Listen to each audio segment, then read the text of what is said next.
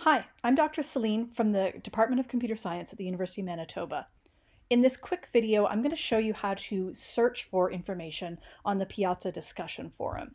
So this is the forum for Comp 1010 from fall 2020, and there are tons and tons and tons and tons of messages on here, almost 1,000 messages over the course of the semester. So it can be hard to find the information you want, and it's important to keep up to date with information that's pertinent to your assignments and tests and so on.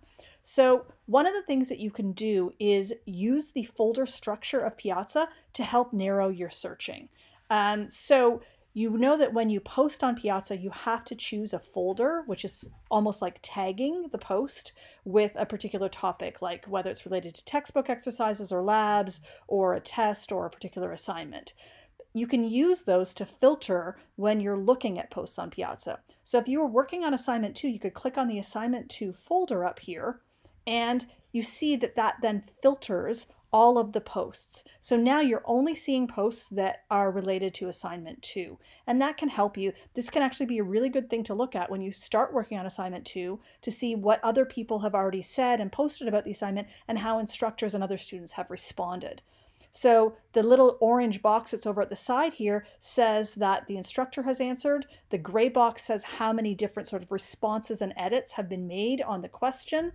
And a green box indicates that a student has answered. So if we look at this particular thing, we see that somebody posted a question here, a student answered, and then an instructor also answered, and there's been a follow-up that was marked as resolved. So there's lots of different things that can happen in these different posts.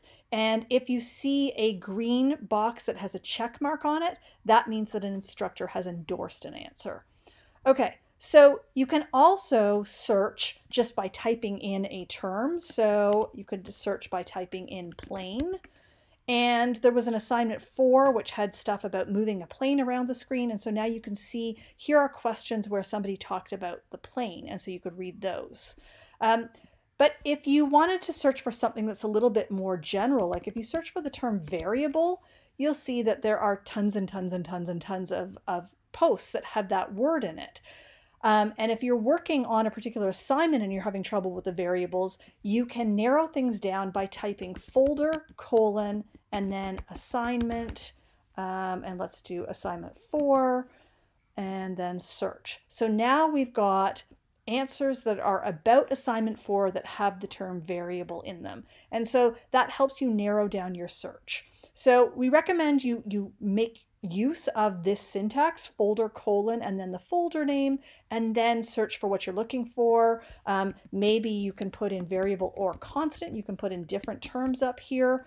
And now we've got another response here in the answers. So you can also put in things that have something to do with, you can put phrases in quotes like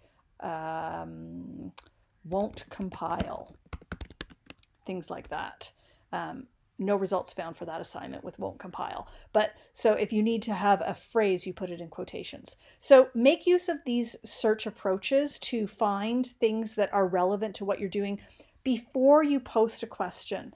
If you post a question that has already been answered, it's just wasting everybody's time, and it's kind of annoying to people to have to try to answer it again or to find the relevant post to point you to. So you should do your own work and search for Piazza first before you post a question.